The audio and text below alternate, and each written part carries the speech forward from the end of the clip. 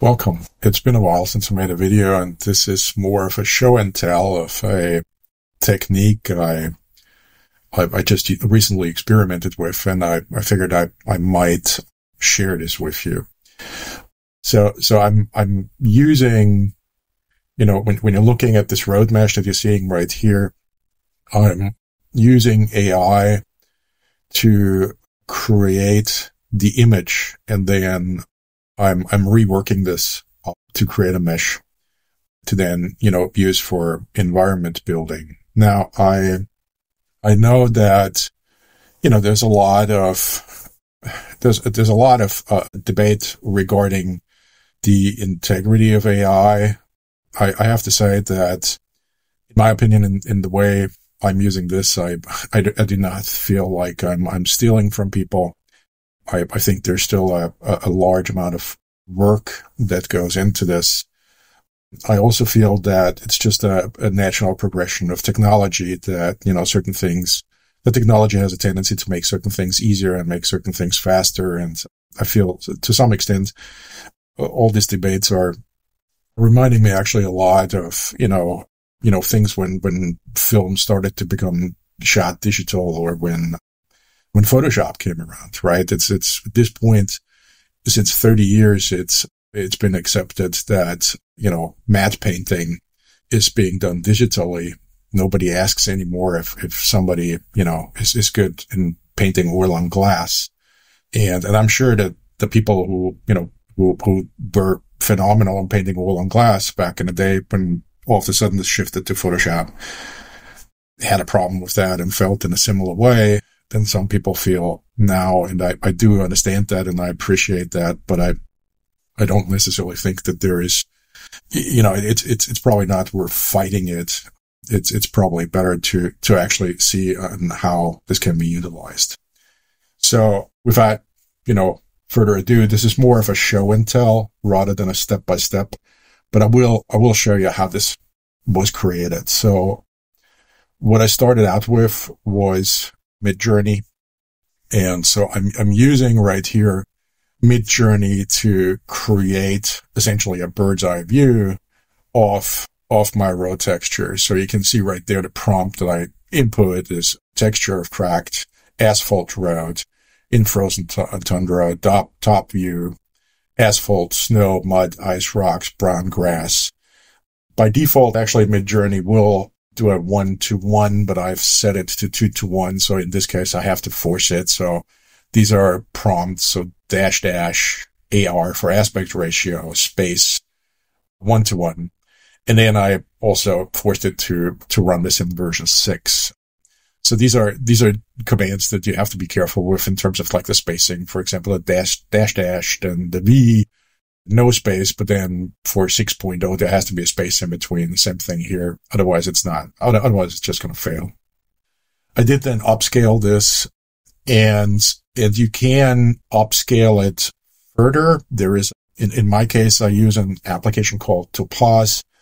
I haven't opened it right now, which is another AI application to upscale this. I believe you can go to, well, you can go beyond as far as you like, really. Another option, of course, is to go into Photoshop and to extend it, right, with the generative fill. So, which is also AI, of course. So this is then, you have multiple different options. What I then do is I take this picture into this right here. This is free. You can import your picture ultimately right there. And what it's going to do is it's going to create a displacement map and a normal map. One of the things that you have to watch out for is you need to be careful that, like, don't use the PNG, download the TIFF, I've noticed, because the PNG will be stepped no matter what. So this is going to be something you got to be careful with. Even if it tells you on there, I think I found it somewhere that it's supposed to be better than 8-bit, but it's not. So yeah, once this is downloaded, then as a texture, I did then bring this into, well, hang on, no. So then I brought this into Blender as a background, and I first tried it in Unreal Engine just with the displacement map, and it just didn't do enough, in my opinion. So what I did is I created just a plane, and, then I really just used the knife tool, in edit mode right here. Let's go into edit mode. So then I just used the knife tool right there and cut these sections into the plane to, raise them up or just extrude them up or extrude them down the way I liked it. And then ultimately I added a modifier. So, in the modifiers right here. So I added a remesh modifier right here to kind of like, get this relatively clean mesh that you just saw here. So yeah, once this was done, now I took all of these elements into Quixel Mixer. I'm sure, most of you are using Substance instead, but I like Mixer. It's free. It's really easy. So you can see, here I've now kind of like put this on. There's a little bit of wetness on there. You see, I don't have a lot working here. There's like a bunch of stuff that I played with, right? And messed around with in terms of adding. But ultimately, I ended up, I just turned this on right now. So ultimately, and this is then totally up to you. So maybe here I should have, this actually looks pretty good. So maybe I just should have gotten rid of some of this. But ultimately, I opted for not using most of those. So just going with what I initially had. And, it's really then just a matter to see, how deep are my cracks going and whatnot. And this then was, exported.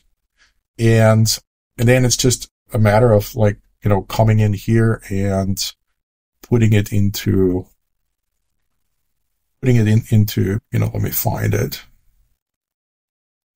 Oh, where did you go? There we go. Okay, so then I've imported it, right? So this is my road right here. You may have noticed I have a separate one for the spline. And the reason why that is because I do have a spline running underneath those, but I have like some individual tiles sitting here on top of the splines. And the reason for that is that they do have displacement on it, but the spline does not. And that's because right now the spline just, putting displacement on there is a real performance hit, which I believe is supposed to be fixed in 5.4, fingers crossed. So I believe that the spline meshes are supposed to have nanite displacement in 5.4. So hopefully that's gonna work out. But you can see right here is, the default material. Let me bring this in here. There's really nothing special to it. So I've got, the regular texture sample. This is my color. This is literally just a picture out of Midjourney, up-resed a bit. And then, this is just for a color adjust. So that's being multiplied in there. I didn't even do a brightness adjustment here. There is a roughness adjustment here. So you can see right there that I did adjust that a little bit with a multiply. You have your normal and you have the ambient occlusion. And then the final one is our displacement. And the displacement mesh, which is this one right here, is going to need to go. So you have to activate your modeling tools. If you have not done it, you got to go into plugins, just type in modeling. So just enable those modeling tools, and then it's going to require you to restart. Once that's done, modeling will be here. And now you can just find your displacement in there, which, let's see, where did you go? So right here, displace. And when you activate this, right now it's a noise displacement. Obviously, we don't want that. So you go to texture map, and then you're going to import the displacement map right onto here. So you're going to just dump this on there. And that's and then you can adjust how intense you want this displacement to be. And this will ultimately then generate the displaced mesh for you. So, but yeah, and this is ultimately how this is done. So you can see right there how this is sticking in there. And yeah, I think this is a totally viable way of using AI to assist for, generating textures in Unreal Engine. I did also, on the sides, if you need to bend it down, you can use in the modeling the lattice tool. So, which is right here. So this will permit you to kind of like, just grab the corners like this and, bend them down if you need to integrate this more, which is can be very helpful, right? So you don't see the edges show up too extreme. Yeah, and so that was it. I hope that after a long break, this was an interesting tutorial for you guys, and I'll see you next time. Okay.